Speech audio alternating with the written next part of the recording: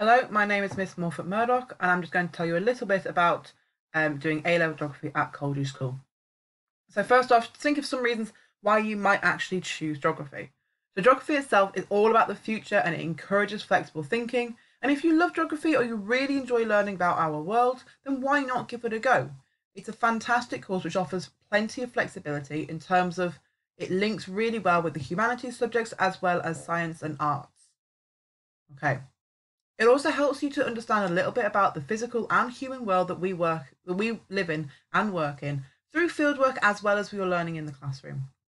It fosters transferable skills what all employers are looking for and helps you to make wise, balanced decisions about the environment, economic and social concerns in the context of sustainable development.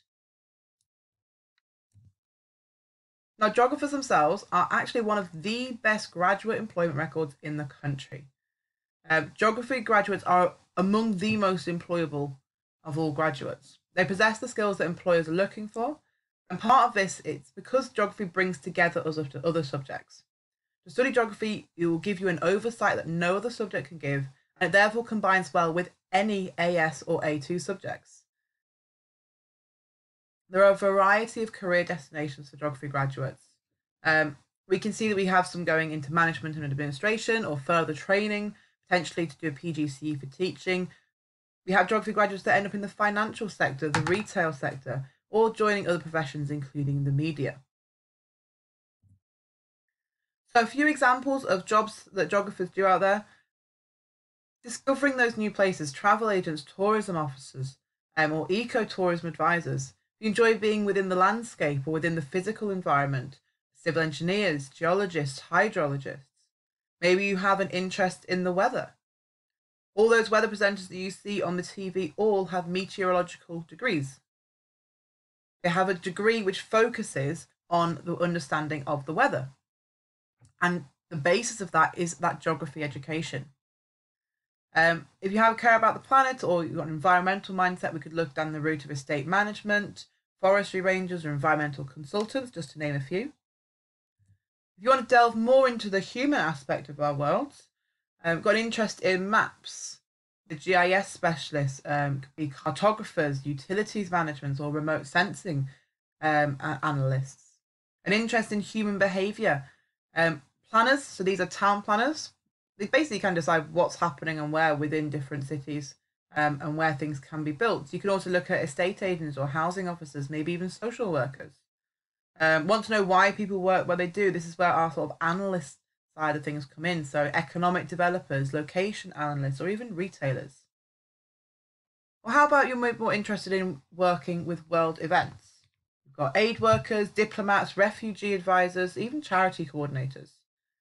Geography can help people to access these kind of jobs and these kind of careers because it's a fantastic supplementary subject which easily works with a variety of different subjects to support an application, to support that way into further education or into the worker world.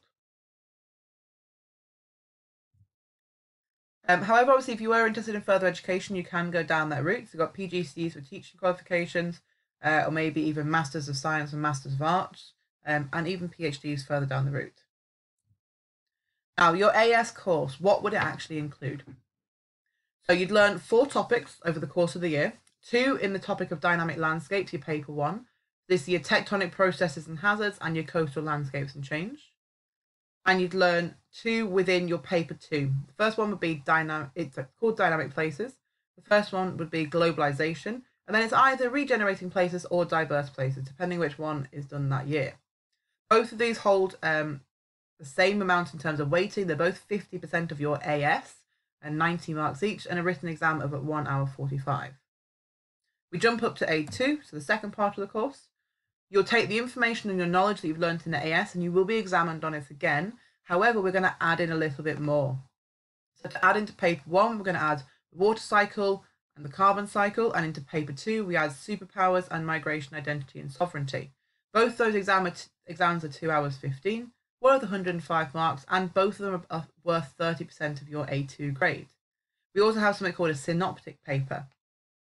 The synoptic paper brings together all the ideas that you're going to learn over this course, as well as a document which you will be required to read and use as part of the exam. That's another 2 hours 15, but that's only worth 20% of your A2 level. It's only got 70 marks attached to it. There's also an independent investigation, so your NEA or coursework, and that's worth 20%. But you'll be given plenty of support along the way. We go out and do some field work as well towards the end of year 12, and the support is there to help you succeed throughout this course. The course will be taught by myself, Mr. Atkinson, and Miss Vaudry, or a combination of us three. It varies from year to year, but we're all here to help support you and help make you successful within your A-level geography. If you have any other questions, please see myself, Mr. Atkinson, or Miss Vaudry. We're all happy to help and answer any queries you may have. Thank you.